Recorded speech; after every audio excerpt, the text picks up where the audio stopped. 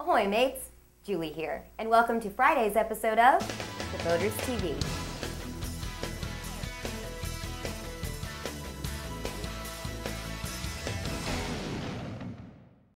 First up today, we take a look at winterizing your boat in our Ship Shape segment. Well, it's that time of year again when many boaters unfortunately have to think about putting their boats away for the winter. I received a question from a viewer in Chicago the other day asking what must be done to winterize a boat. For that, I consulted one of my favorite resources for boating maintenance and care advice, and that's Boat US's website.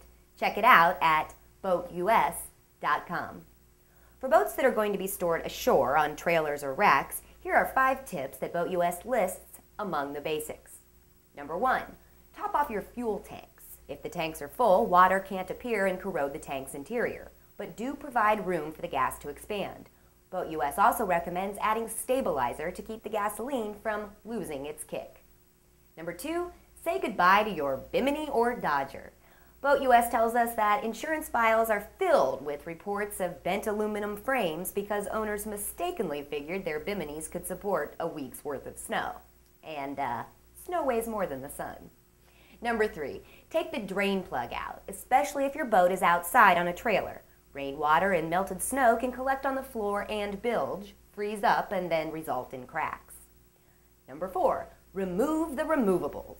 Take your battery inside and, if possible, store it on a slab of wood, as cold concrete on a garage floor can be the same as leaving it outside on the boat.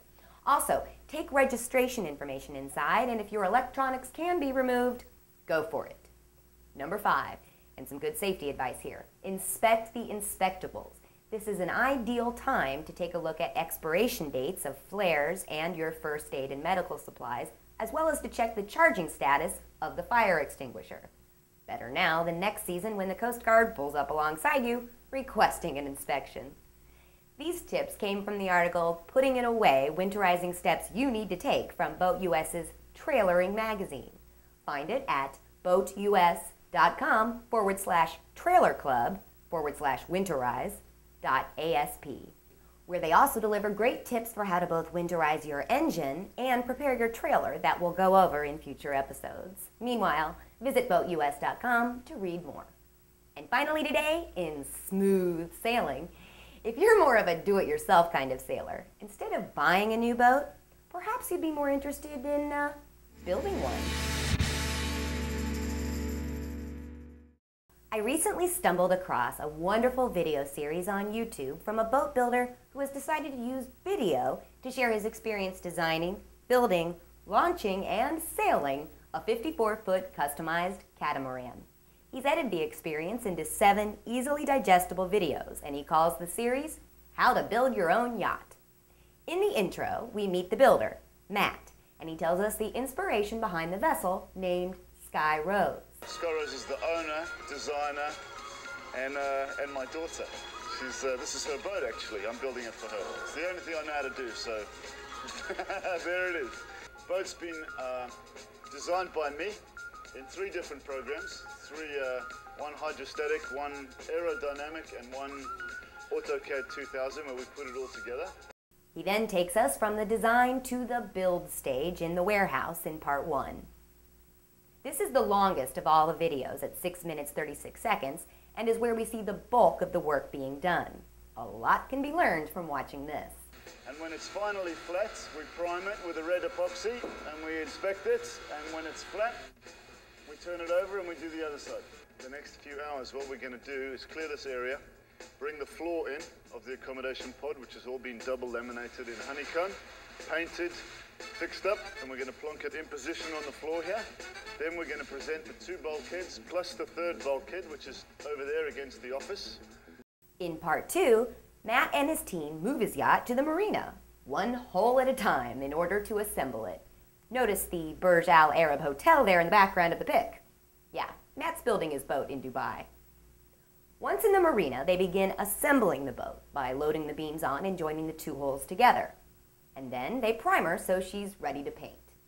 On to part 3, where Matt launches his now assembled Sky Rose at Dubai International Marine Club and even shows us a snippet of the ceremonial champagne christening as the boat sets out to sail. In the fourth video, it's mast time. Rotates at the base on a 80mm solid stainless steel ball joint. And by part 5, we're sailing. The final 3 videos, 5, 6, and 7, are much more about the entire building experience and Matt's reflection on his journey. He includes his plans for using the boat, commentary by a couple of the team members that assisted him in the project, and some very touching footage of the entire reason Matt decided to pursue the project in the first place. And that's for his daughter, Sky Rose. To see the entire series, you can visit their YouTube channel, www.youtube.com/JNA Davidson. Meanwhile, that's a wrap on today's episode of The Boaters TV. We'll see you back here on Monday, and until then, safe and happy boating weekend to you all. Take care.